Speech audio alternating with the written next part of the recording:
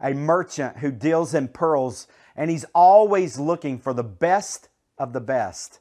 And when he finally comes across the one pearl that is the finest pearl in all of his life, he sells his entire inventory in order to acquire the top pearl.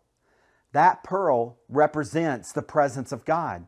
So this merchant has sold everything that he has had in order to have this top pearl.